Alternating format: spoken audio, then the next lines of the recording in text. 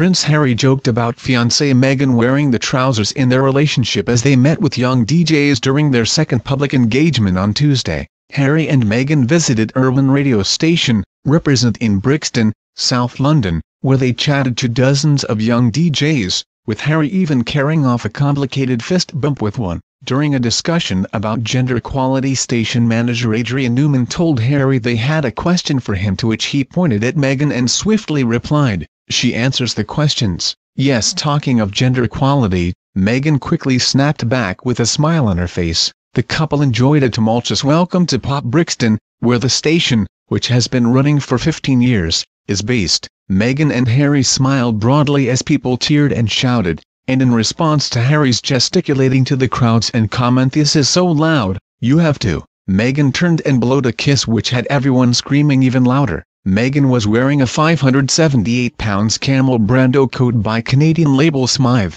a scarf by Jigsaw and a £45 sweater by Marks & Spencer. However, the bride-to-be appeared shocked at the adoring response from fans. Harry motioned toward the fans behind them as they spoke at the entrance to the building. Harry said, "It's so loud, give em a wave." This sparked the fans to cheer even louder as Meghan turned around, but the royal-to-be was shocked at the response, putting her hand to her mouth. Inside the station, Meghan took off her coat to show off a black Marks & Spencer jumper today, a far cry from the pricey outfits of her previous public appearances. She also kept her hair more casual, wearing it up. Harry was wearing a St. Taylor scarf along with a Smythe coat. Meghan said to one staff member, "It is so nice to meet you." The couple have been listening into the station and sharing a joke with staff while wearing headphones. The song, the appropriately titled "To Flirt" by Pote for the Love Up couple. The station trains hundreds of young people every year in media and employment skills. The Represent training program was established in Peckham in 2008,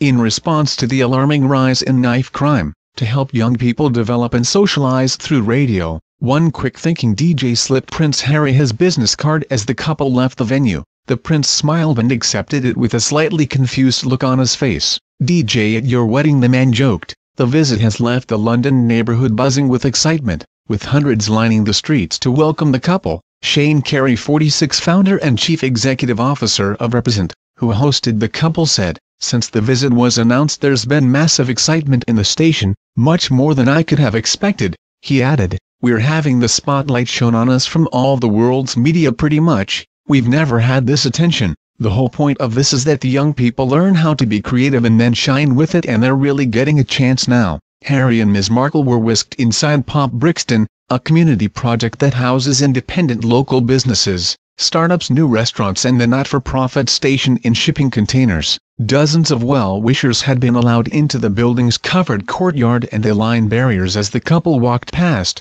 Inside Represent Studios, the couple, who got engaged in November and will wed in May, met presenter Gloria Bay, 17, host of radio show Glory Talks, who was on air, and her producer Finn Whitehead, 27. Alongside the music, she chats with her listeners about her favorite tracks, tweets and life generally. Miss Bay said there had been a lot of shock around the visit, adding, "For two people who are making headlines in the news to come to a place where there's usually just a little column in the newspaper about us, I think a lot of people thought those two worlds would never collide." After having a private meeting with Carey, the founder of Represent FM, Harry and Meghan dropped into a live broadcast to meet presenter Glory. The couple timed their entrance perfectly as the presenter had just started a track, which meant they could talk without the listeners hearing them. The 17-year-old DJ admitted she was the youngest in the station when she was quizzed by Ms. Markle. The teenager talked about how she had been given the opportunity to host her own show after doing work experience at the station when aged 16.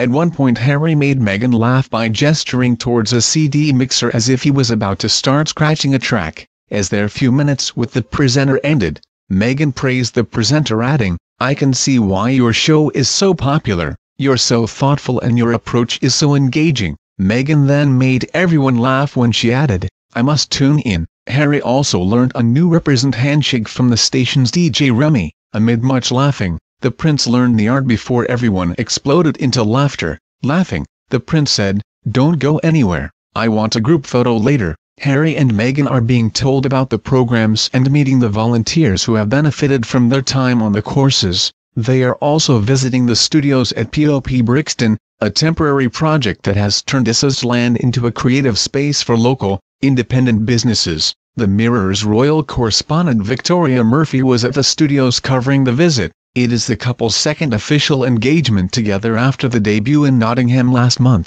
Thank you for watching.